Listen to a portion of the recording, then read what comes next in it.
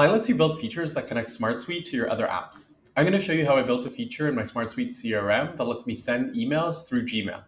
You can add this feature to records in any application that has an email field like this, though I've added it to an application that's based on SmartSuite CRM template.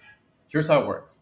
When I open any record in this application, I see this button in the top right corner, and clicking on it pulls up an interface with a to field that's filled with the value from the email field in that same record. I can add a CC'd recipient and add a subject.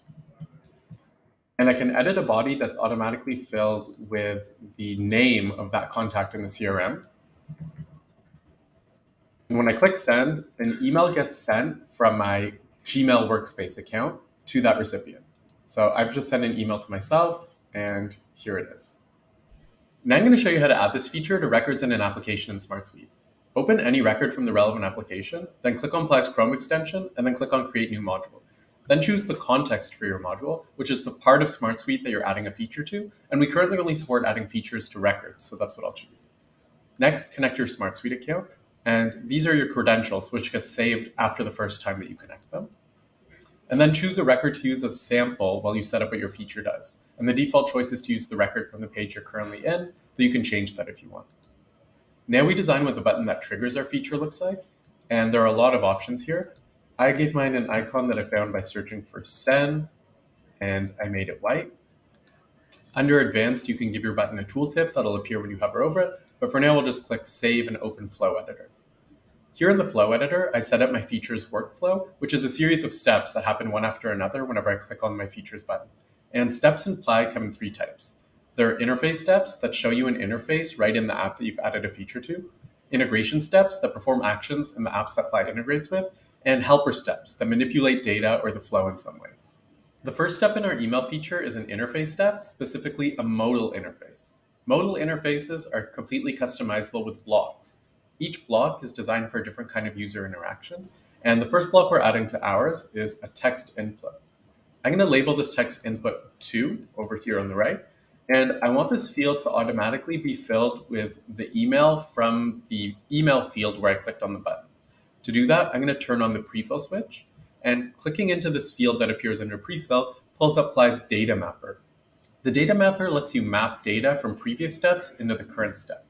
Now, I want to map the data from the email field, from the context or the record where I clicked on the button, into this to field. So to do that, I'm going to click on step number 2, get contextual data, and look for the email field. Here it is. Now, this email field in SmartSuite actually allows multiple emails. So this is reflected in Apply by the fact that this is a table or a collection of items. So I'm going to click into Value here and choose to use the first email. So whenever I click on this button, the to field is going to have the first email from the email field in SmartSuite. Now I'm going to add another text input field, this time called CC, where I'll be able to type email addresses for CC'd recipients. Now I'm going to add one more simple text input field called subject. And finally, a rich text input field. This is a text input field that lets me format the text that I write into it. And I'm going to call this one body. I'm going to make this text input field a long text input field, since I'll probably be writing longer messages in here. And I'm also going to pre-fill this field with a bit of data. I want this field to always start off with the text hi and the name from the record where I clicked on the button. So again, I'm going into the contextual data, and this time pre-filling the data from the name field. And I'll add a few line breaks and write regards and my own name. So in this case, my sample data is myself. Finally, I'm going to put some finishing touches on the interface, like getting rid of this large title and changing the text on this done button by clicking on it and writing in here send. Now, every step that you add to a workflow, including an interface step, needs to be run once to produce sample data. So to do that, I'm clicking on this blue button down here, run to create sample data, and filling in all of the fields in this interface. So I'm adding a CC'd recipient and a subject, and editing this pre-filled body. And and then hitting send to submit this step and getting these results as sample. Now, this data is available in the workflow, but it hasn't been sent to anywhere yet. So to actually send an email, I'm going to add one more step to the workflow, this time an integration step in Gmail Workspace.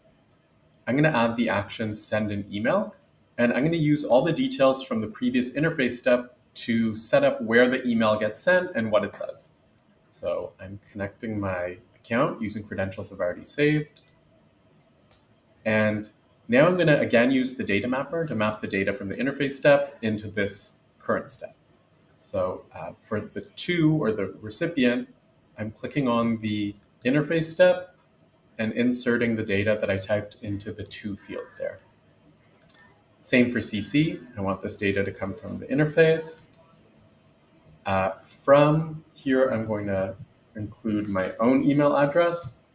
Subject will come from the interface, and the message body will also come from the interface. So the message body is going to be rich text or formatted text. So when I click on it, I'm going to choose to keep HTML format, or keep the formatting in the email that gets sent as I formatted it in the interface. Okay. Now when I click test and continue, this is actually going to send an email to my inbox. And when I click publish, this feature will get added to all of the records in this SmartSuite application with the functionality that I just set up.